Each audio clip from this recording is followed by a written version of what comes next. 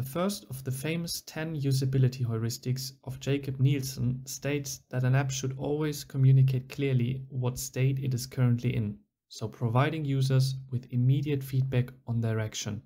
One way of doing that is through page indicators or dot indicators, however you want to call them. They are often used in introduction or onboarding screens together with a page view widget to communicate to users the page they're currently on. For today's video, we are focusing on a simple circular shaped indicator. To start off, we create a row with centered main axis alignment and a list generator responsible for creating each individual indicator. Give it a length of 3 and return an AnimatedContainer widget. Define any animation curve of your choice and give it an arbitrary duration of, let's say, 500 milliseconds. Since we want our indicator to be a circle, give it the same width and height.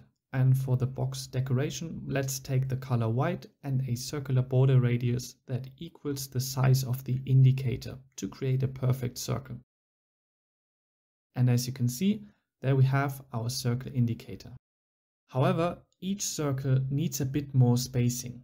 That's why we add a padding. Give it a symmetric edge insets and set the horizontal value to 5. While this looks better now, we still need to actually change the style of the currently selected circle. So let's change the width parameter based on a given value. Let's say that, for example, if the index of the circle is 0, the width equals 50 instead of 20. So now always the first circle would look different since its index value is 0. But of course, later on this needs to depend on, for example, the currently selected page. The easiest way to do that is to accept an integer value through our constructor. This has the advantage that our page indicator widget remains stateless and can then adapt to the value it is given. Set the default value to 0 and then we are done.